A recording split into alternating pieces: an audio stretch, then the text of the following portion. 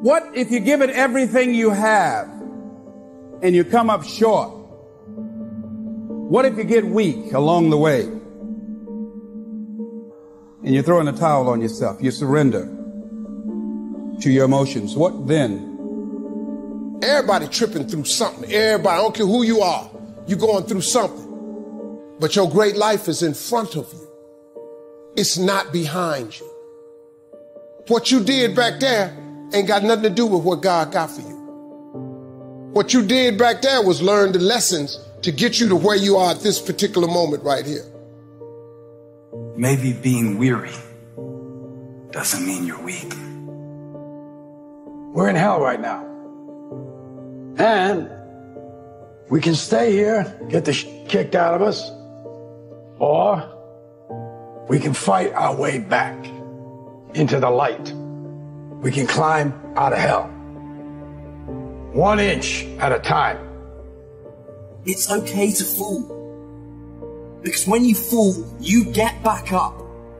What I need you to do is I need you to find a reason to keep going. And if you can find a reason to keep going, I know you're strong enough to do it because you're human. And every human has what it takes to get past whatever they're going through if they decide to. Push through it. Push through it. Tragedy and trials come to everybody. Only the strong survive. Listen to me very closely. Y'all running from obstacles when in fact it's the obstacle that's going to take you to the next level. Like y'all running from pain. Y'all running from challenges. You telling me how difficult your life is. Do you understand it is the difficulty that's going to prepare you and take you to that next level? You ready to quit? You ready to give up? You ready to give in? You ready to tell me what's not working? Who doing this? What's wrong? If you're not ready to get up every day and start all over again like nothing happened yesterday.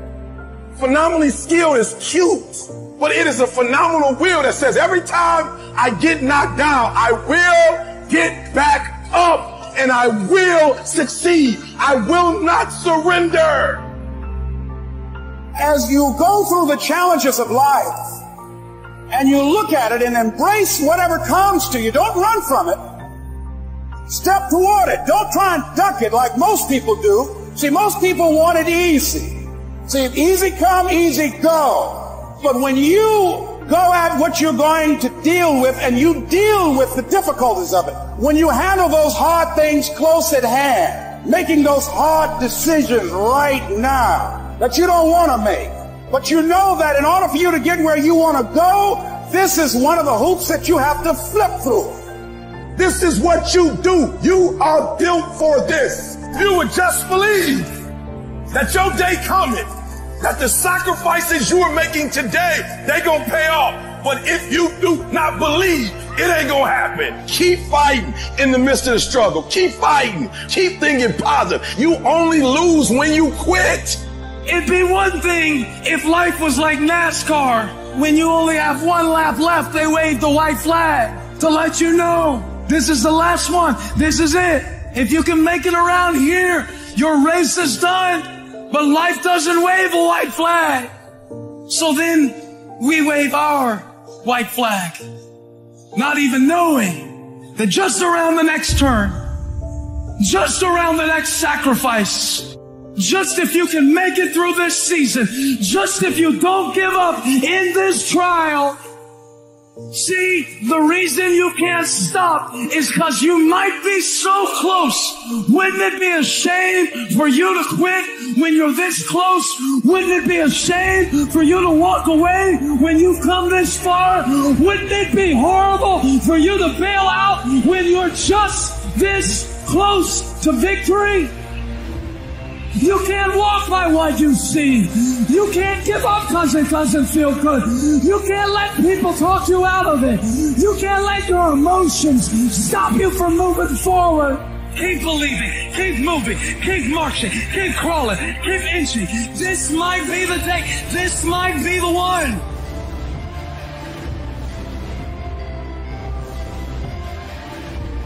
What you're going through right now is a discovery moment. It is a discovery moment. The stage you're at, the age you're at, the burdens you bear, these are discovery moments. Not moments where you discover how bad life is, but rather how strongly you have been created. In mating seasons, the males fight. The younger male lions fight for the right to breed with the lioness.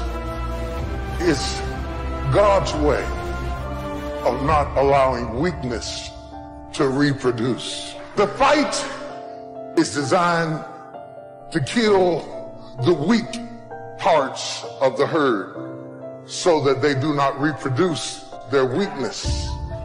The strongest lion reproduces so that the next herd is born in strength. Baby, only the strong survive. You can break if you want to. You can turn around and give up if you please. But God said, I'm not going to put my fruit in somebody who quits.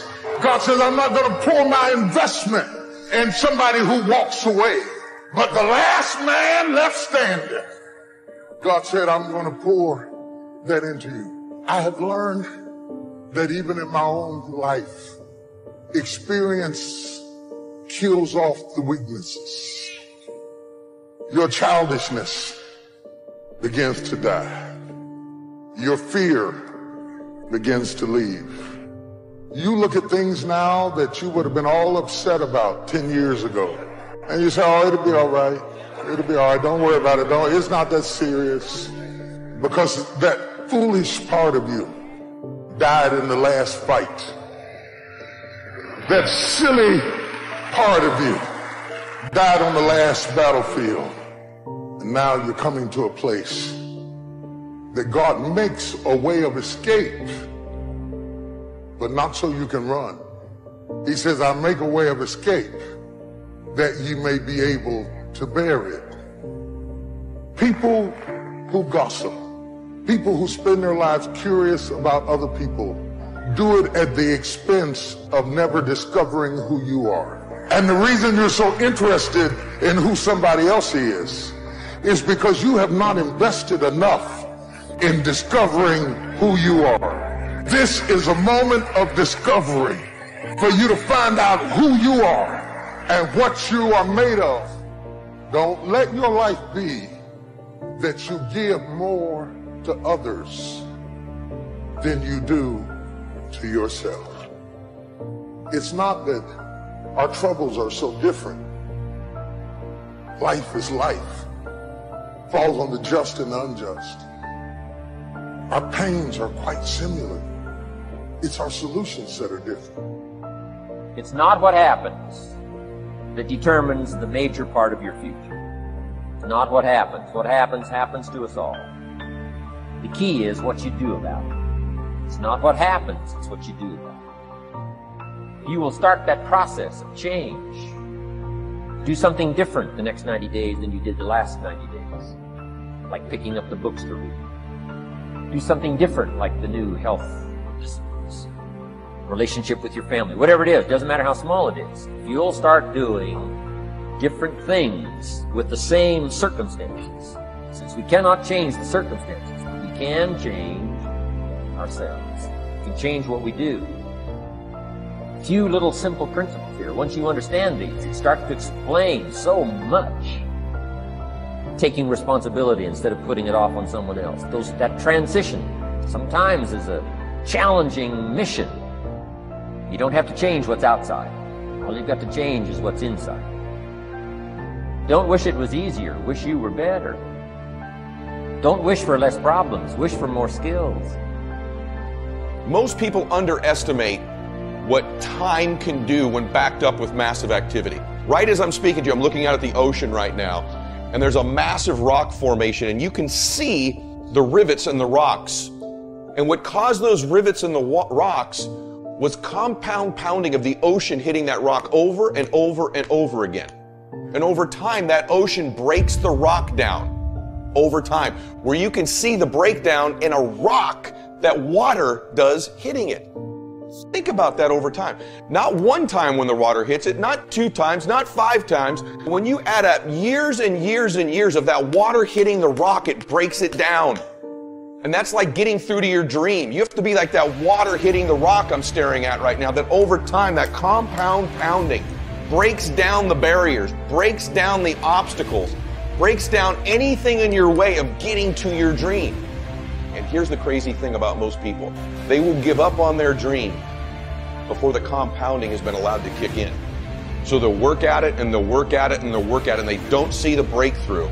But what they don't understand is that rock was getting ready to break if you just keep pounding against it. But because most people don't see the evidence, see, if you watch that water hit that rock over one day, you're going to see no difference. Maybe even 5 years. But you have the compound pounding of every wave hitting that rock over and over again. There's an inevitability to the breakdown of the rock. That's true of your goals and dreams as well. There's an inevitability to success. It's not a matter of if, it's a matter of when we adopt one more, when we adopt compound pounding. Do you know the kind of confidence you begin to have when you just accept in your life that I am going to be relentless, I'm always going to do extra, and you accept the fact that all things break down over time. All the barriers will go away, all the obstacles will go away, everything in your way will go away if you keep after it over an extended period of time. Most people overestimate what they can do in a year. They do. They set up goals for a year and they overestimate where they're going to get to. And they dramatically underestimate what they can do in a decade. And the reason for that is most people don't understand the power of compound pounding. So I want you to accept today that you're going to be relentless, that you're going to keep coming, that you're like a dripping faucet. Other people are going to get slowed down. Other people are going to take a break. Other people are going to flinch. Other people are going to cool it. Other people are going to believe they've made it. Or maybe some people are going to believe they can't make it. But you're going to be relentless. You're going to be repetitious. You may not be the fastest. You may not be the smartest. You may not be the strongest. You may not be the most beautiful. You may not have the most articulate thoughts and ideas in the world. But what you got is compound pounding. What you got is one more. And when they get weak, you just keep company. When they flinch, you blow their doors off. That's how you win in life, is you keep getting after it and keep getting after it until the job gets done. You show me somebody who can succeed. So a lot of people can be excited for a day. They can be excited for a month. Some people can be excited for a year or 2 or 3 years.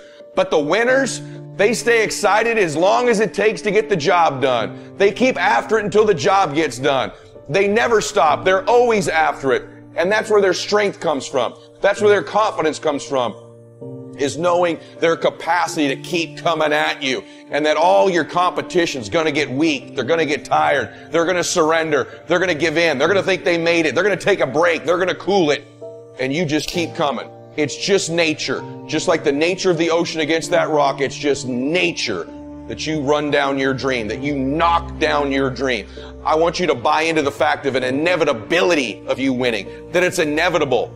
That it might not be a year or 2 years or 3 years, but you're going to stay excited and you're going to keep doing one more until the job gets done. See, I accepted a long time ago I wasn't the smartest, the best looking, the fast enough, with the best background, the most connections. I didn't have any of those things. What I could control was my work ethic. If you think that I have a little bit of success in my life, I can tell you what I attribute it to. Yes, self-confidence. Yes, mindset, visualization, goals. When you get to winning, for me, it's come down to maxing out. And what maxing out means is you do one more at least than you think you're capable of. So when you're done, whatever you're doing, whether it's at the gym or phone calls or meetings or in sports, one more shot, one more throw, one more swing of the golf club or the baseball bat, the separator is for the winners, they do one more. And so I want your mantra going forward to be one more. Today's message is very simple. You can win. You should win, and you will win. I want you to feel this. You will win if you just keep coming. You keep getting after it. You keep doing one more. You can control this. You can't control all the exterior things in your life, people's attitudes, how they treat you, who hates on you, who lets you down. But you can control this. You can always go 46 instead of 45. You can always go 11 instead of 10. You can always make the next phone call. Always do one more meeting. Always do one more. Always, always, always. And I promise you, you will knock down that rock that's in between you and your dream. and make them come true. You can quit if you please, but you got what it takes.